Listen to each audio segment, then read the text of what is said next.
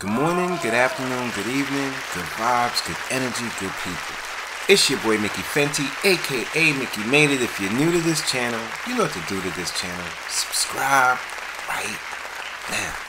Also, if you want to support my brand, it's inspiredbydreams.shop. Just building a new brand with my community. Okay, today's episode, I had to give you guys a trigger warning before this started because a lot of people that's been through these types of situations don't want to relive it, and a lot of people that, don't know too much about it want to learn more about it so they don't have to get themselves in these situations. So this is going to be a full educational look at people's different point of views on sexual abuse and things that happen in their life that change who they are, some for the better, some for the worse. You guys let me know down below. Okay, so we're gonna jump right into it, and yeah, if you're new to this channel, you know what to do to this channel. Hurry up, subscribe, quick.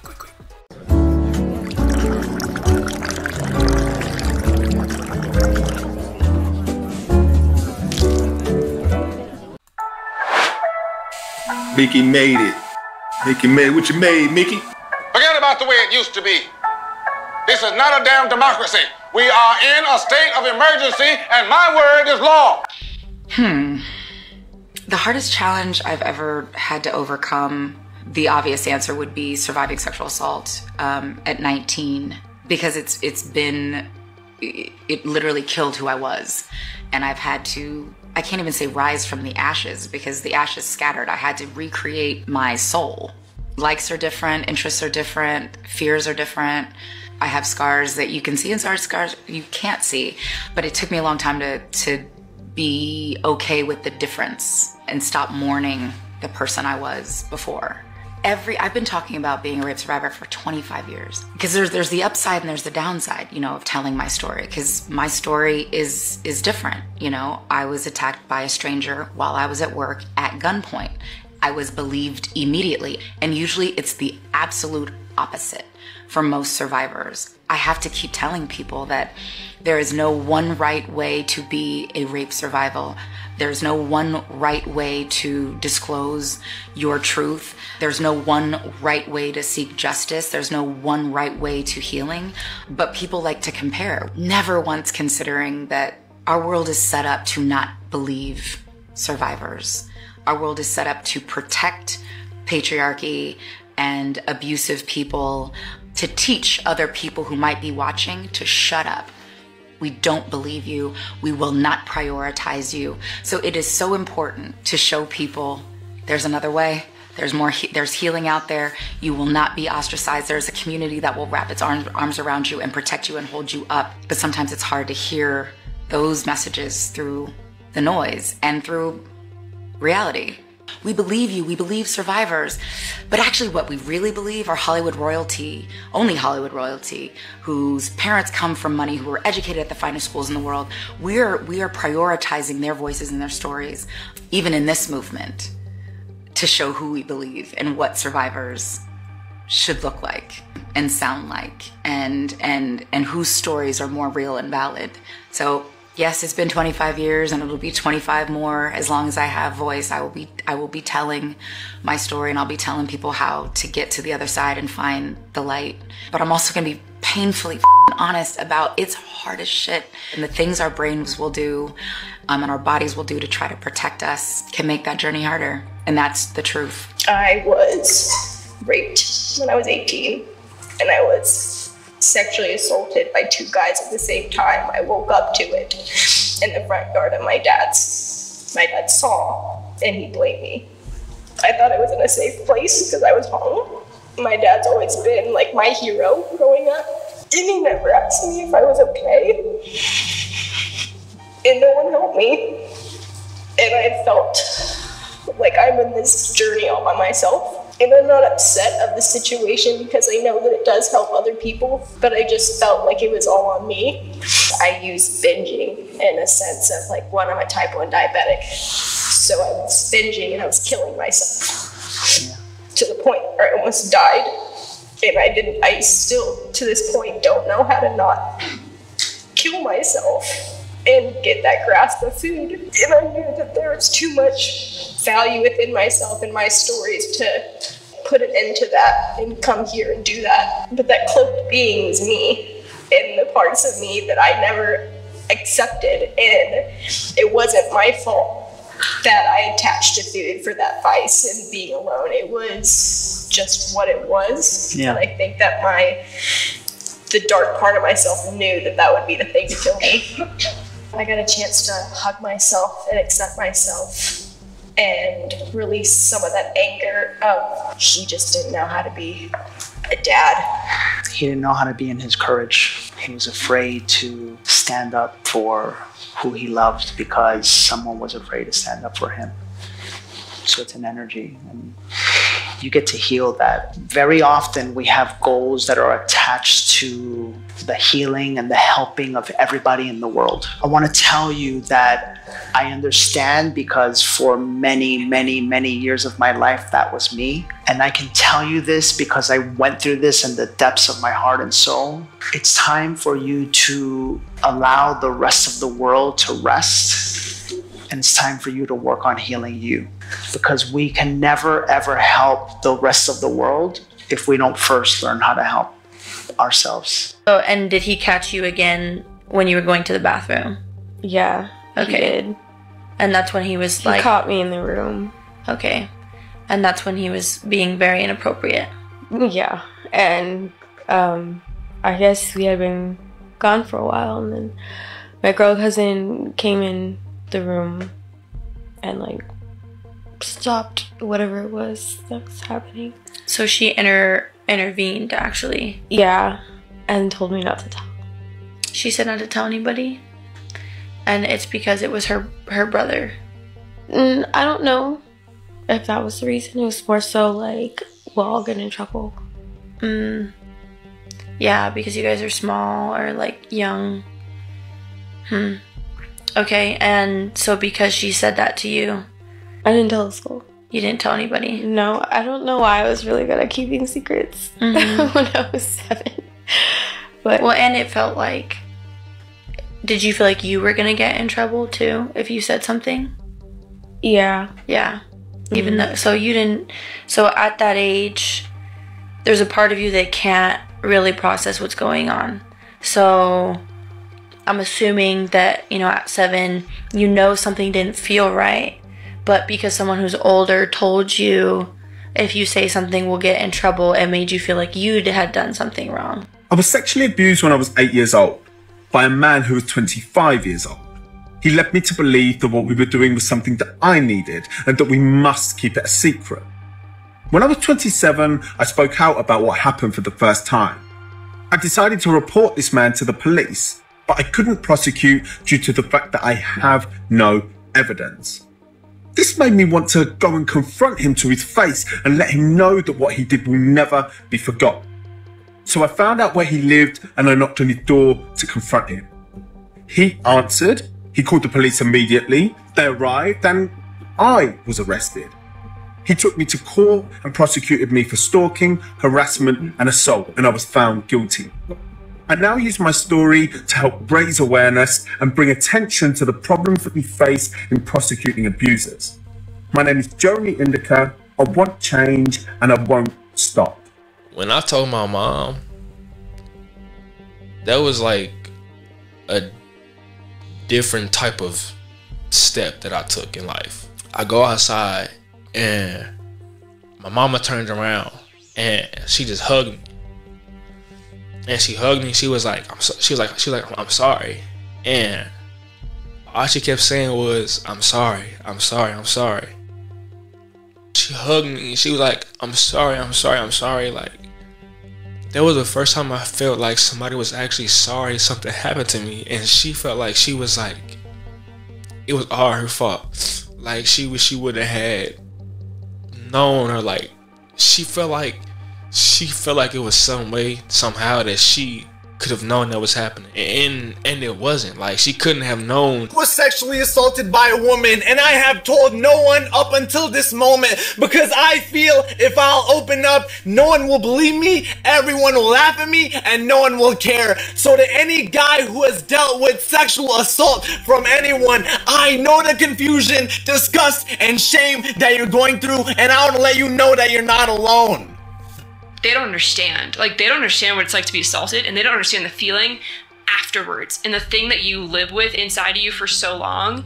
And so I'm really happy that you were able to take that time to understand that your reactions and the ways that you were coping were normal, right? And a lot of times we can be like, oh, well, like, I must be so fucked up. There must be something so wrong with me because I'm doing all of these things. But it's like, no, like, those reactions are normal. It was normal that you were putting yourself into similar situations because you wanted to almost rewrite your narrative, right? And it's really important that you have become so self-aware and you understand that, and you're trying to now move into a place of more positive coping mechanisms and healing. And suddenly my relationship with my dad is about like what I look like and how I make him look as like arm candy. But I loved it, you know? It was so hard for me to realize that those were like my favorite moments with my dad because I felt powerful and I felt, you know, I felt like people were looking at me in a way that where they were like in awe or jealous of me. And I felt like, you know, in the way he would look at me with this sort of desire and, you know, put his hand on my lower back and move it down or kiss me on the cheek or kiss me on the lips and just say, you are beautiful. Everyone is watching you. Everyone is looking at you. And he would introduce me as, this is my girl, right? And that was the only time I ever heard that from my dad. And I grew up with my dad being pretty abusive, both, you know, sometimes in ways that could be misconstrued as loving, but also in ways where I felt pretty hated and resented by my dad. So these were moments where suddenly I didn't suspect that I was resented, but I felt like this is the moment where he would look at me and say, I love you. And he would say that in front of everyone, right? So these are just weird things that I used to do as a child and now have the understanding of why I used to do them. Not funny haha, but funny weird. So as a child, from as young as I can remember, like 4 or 5 years old, I used to think and wonder to myself when I had sleepovers, is my friend being molested or sexually abused by their daddy? Or any kind of adult figure, generally male, that was around them in their life. And I used to be scared to get up to go toilet because I thought that something was going to happen to me. I also used to make my dinosaur, which was an improvised Ken doll, rape my one Barbie doll. And then when I was finally like got my Ken dolls when I got older, or basically when my sister adopted me and she actually brought me toys. My mother never really brought me toys. I used to make my Barbies give my Ken dolls blowjobs at 5. How the fuck did I know what a blowjob was? And we used to do these like sex scenes. Me and my friends used to play with the Barbie dolls and make them have sex. That's kind of fucking weird. Another symptom that I experienced from my repressed memories was anytime that I was really extremely scared, I would experience genitalia arousal. Didn't understand why. And the arousal would feel like what you experience as arousal, but stabbing. So it felt like a... Isn't she such a beautiful person, and just having to go through all that? It's just... stabbing pain, but arousal at the same time.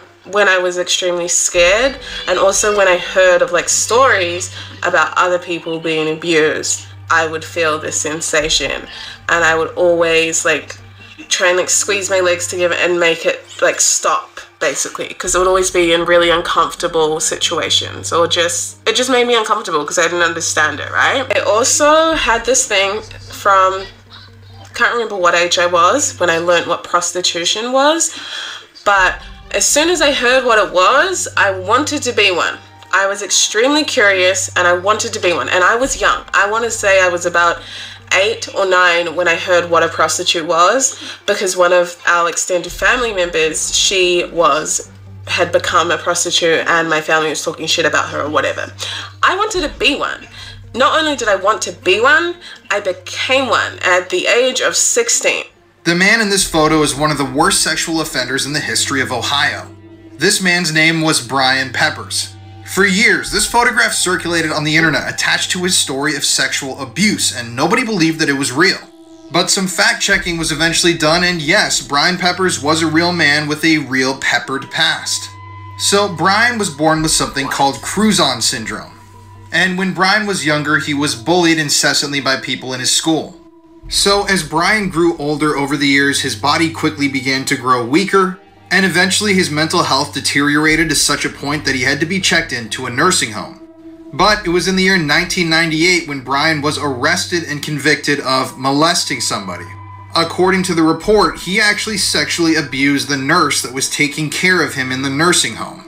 Brian was then removed from the nursing home. He spent 30 days in jail and he was on probation for 5 years. After this incident, Brian was on the sex offenders registry in Ohio up until his death. When he died, Brian Peppers was only 4 foot 1 inches tall. And he passed away on February 7th, 2012. I got abused at summer camp, yeah. No one's gonna believe that I didn't like it. You know what I mean? A lot of men have been through this. How did it make you feel? It made me feel violated. Bro, I don't know how to explain it. Bro, remember, I had just woke up to her. And she was there. Enjoying it. So what did she do? She was your cucumber and escorted it to her. Yes. She took it. She took control. She never put on a Jimmy. Oh, that's crazy. Yeah. You should have reported it though, because that's mad. How? How do I go? But you was a child. As a 15, 16-year-old boy. Yeah, you was a child, bro. I mean, oh, that. But she was a grown woman now. She was a woman. Yeah, sometimes you was a child. Back then, bro, you can imagine all your boys clowning you. Why are you mad? Your boys back in the days. You were definitely my boy. If I came to you now, we would have clowned back in them days. Because man, them were like teenagers back then. To try and get some is like the ultimate goal. So now, finally, somebody, and then you want to go and report it.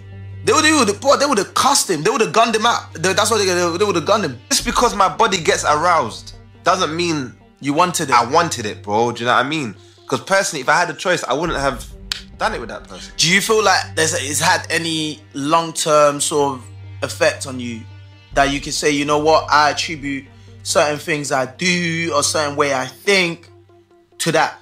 I probably wouldn't be able to admit it anyway. That's what I'm trying to say to you, because you might say, yo, yeah, it hasn't, but you know like how you go to therapy and that, yeah? And then they bring these things out, and then you probably don't know you do certain things, and they attribute it to that. You're like, oh, I'll be honest, I'll be real. Growing up, this is going to sound moist, but I actually always wanted, because I'm one of 16, so I got 15 siblings, yeah?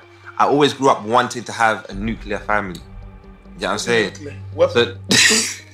No weapon. Nuclear. Sorry, a nuclear family is mom, dad, kids, yeah, the whole traditional kind of family. So I genuinely didn't want to be that promiscuous you having sex with different people. I genuinely wanted. So where did you stray? But I feel like after that situation, it could have. See. After that situation, like sex was no longer. It was no longer a big deal to me because man just got violated and I couldn't tell nobody. You know what I'm saying?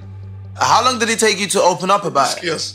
I think like 10 years. 10. Wow. And who was the first person you kind of spoke to about? My girl at the time. That's perfect. What was her reaction? What made you want to tell her this? Well, I think we were just talking. She had been through something similar. And opened up. She opened up about her situation growing up. I was like, hey, also me. Yeah, I see what you mean. I'd been violated. And created that space for you that felt safe, that you know I can actually say this. And she couldn't believe it. She's like, you know what? If you had never told me this, I'd never believe it's possible for a guy to get violated by a woman. Do you know what I mean? Because everyone thinks in your head, if you're aroused, you want it. Yeah. But me, I'm so sensitive. Yeah? Even if you touch my knee, I can stand to attention just now. So I'm not normal. I'm not normal. So